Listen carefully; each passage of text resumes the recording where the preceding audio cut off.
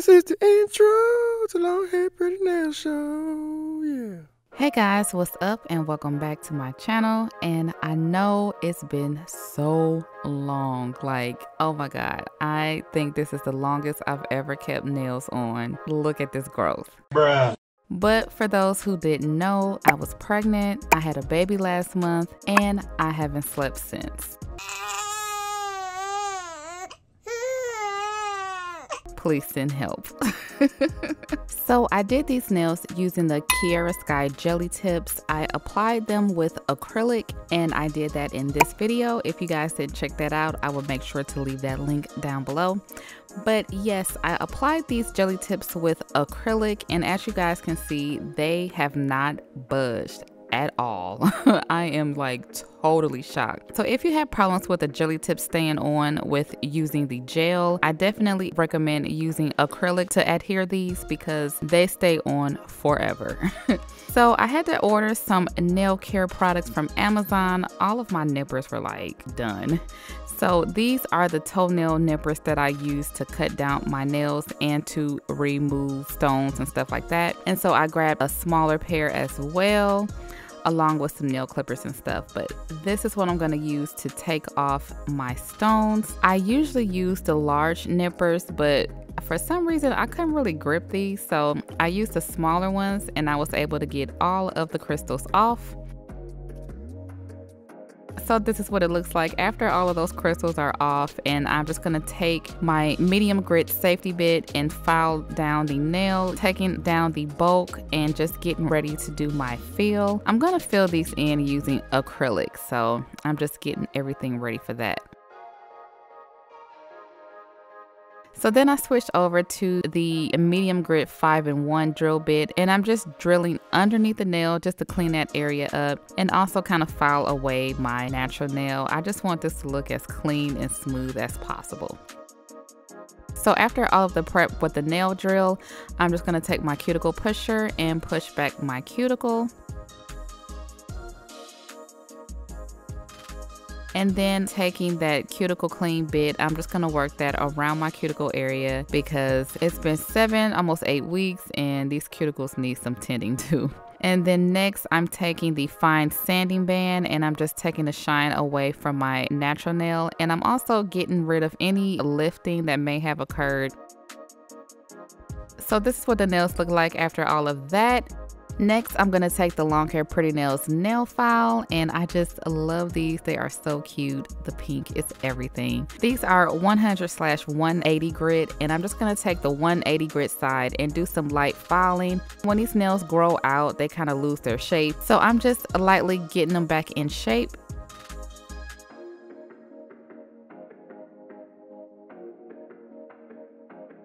So after all of the prep and shaping, I'm going to be applying Mia's Secret Covered Natural Acrylic. And this color is really pretty. It does have some shimmer to it. And to apply the acrylic, I'm using my very own LongHairPrettyNails and Poochie's Nails number 8 Kolinsky brush. I am super excited about this collab that I did with Poochie's Nails. You guys know that I have been such a fan of hers for so long. And I was just over the moon when this opportunity for us to collab came up. So yes, I have my very own acrylic brush. And if you guys know, I love the number 8 brush because that is the size brush that I learned to do acrylic with. I just feel like this is the perfect brush for people just starting off or for those of you who just like to use smaller brushes like me. So when you first get your brush, it will have film in it and just run your fingers through to get all that out. So if you guys are interested, this is available on my website, LongHairPrettyNails.com, and also on Poochie's website, thenailartboutique.com. I'll leave those links down below. So next I put some monomer into my dampen dish and I'm using the Makartt monomer. And to break in my brush, I'm just going to dip that into the monomer.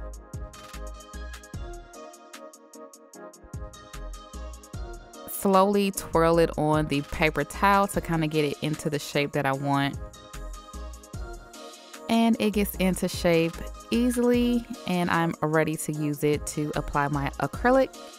So I'm just gonna go ahead and get my area situated, and I get questions about this diamond. This is the Nelfie diamond and stand that I use to do my nails on, available on my website as well. I'll leave that link down below.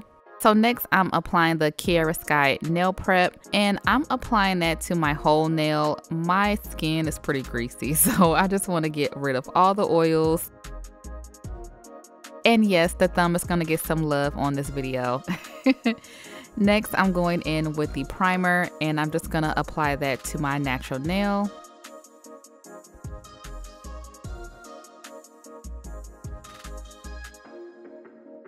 And I'm just gonna go in with my first bead of acrylic.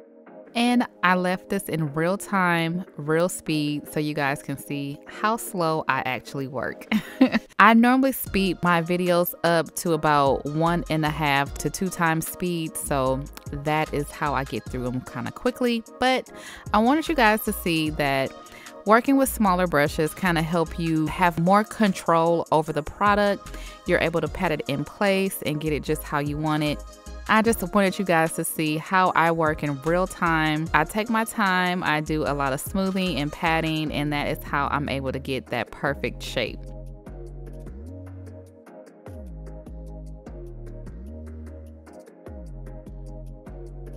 So I've been doing my own nails for a long time. I'm self-taught. I experiment with a lot of products and brush sizes and stuff, but I always seem to find myself coming back to the size 8. I just feel like I do my best work with it, and it's really easy to work with.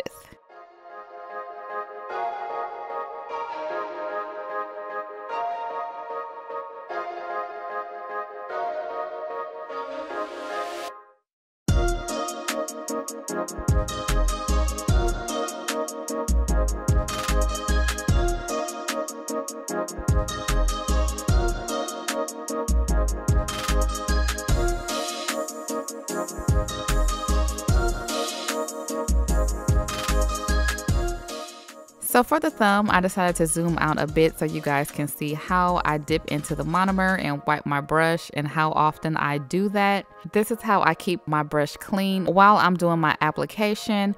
You don't want your brush to get clogged up with product because then, you know, everything will stick to it. So just make sure to wipe off your brush often so you don't get any product stuck in it.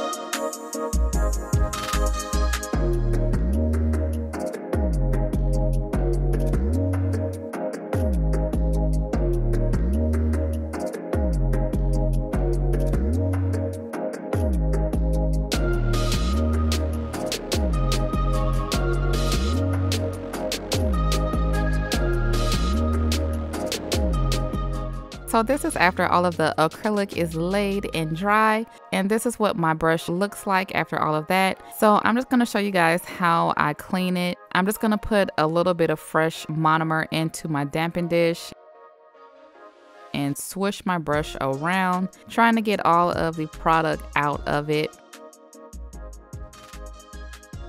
And then I wipe it on my paper towel. In this case, I got a clean one just so I can have more room on it.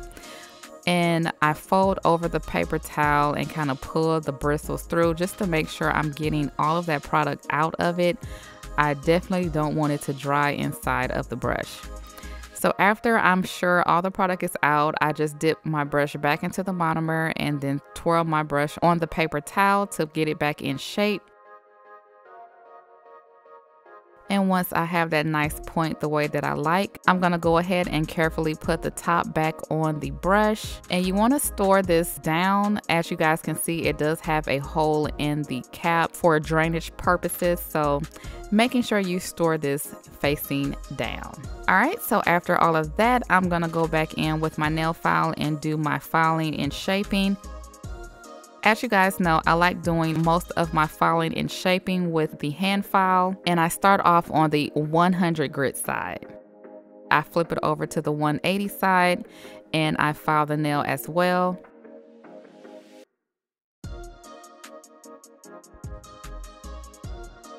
So after doing all of the filing and shaping, I'm going in with the medium grit safety bit, and I'm gonna work that around my cuticle areas. I like finishing off the cuticles with this drill bit because it just seals everything in and makes those cuticles look like this acrylic is growing from my fingers. So I am left-handed, so that's why it may look like I'm holding this drill a little weird, but you know, I kind of just do what works. So this is after doing all of the cuticle work. And then finally, I'm going to use my buffer to buff the surface of each nail. And this just gets out all of the scratches left over from the nail file and nail drill. So this is the nails after I have filed, shaped, and buffed, and I am loving this cute shape. So I was inspired by this swirly nail design that I've been seeing all over Instagram. So I wanted to try it out, but make it green. So I'm gonna use these gel polishes and put them on my mixing plate. I needed a cream color, so that is what I'm making here.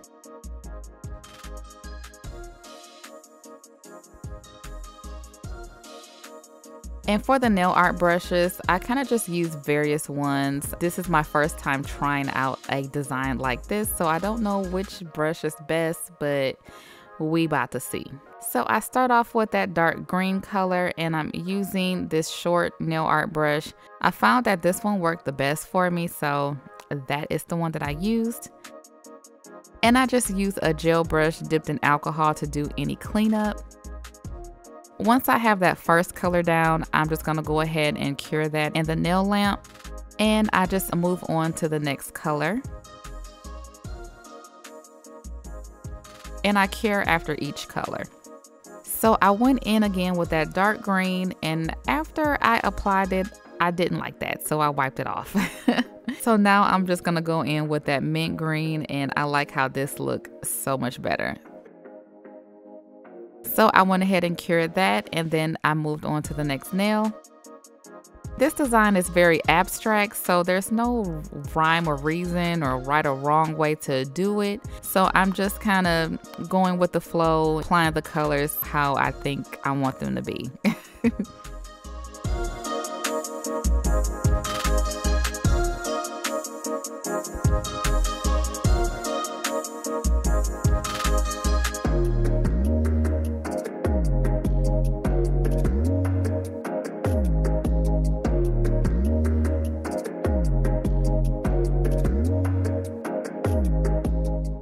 So this is after doing all of the swirly nail designs, and of course you guys know I have to add some bling, so I'm going in with the Poochie Snails bling gel and top coat. First I apply the bling gel all over the nail,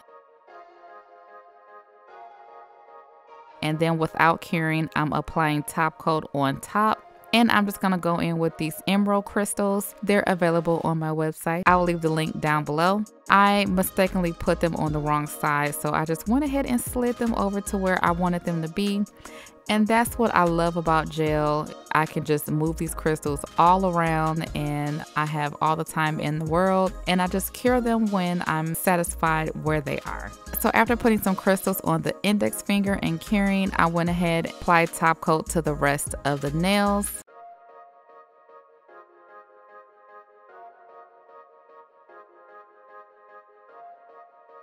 And do my final cure in my nail lamp for 60 seconds. After that, I'm applying cuticle oil. And here is the finished look. These nails turned out so cute. I love the shades of green. I think the swirls just look so yummy. So cute. And yes, I had to get out my green Ivy Park drip because these nails went so good with that.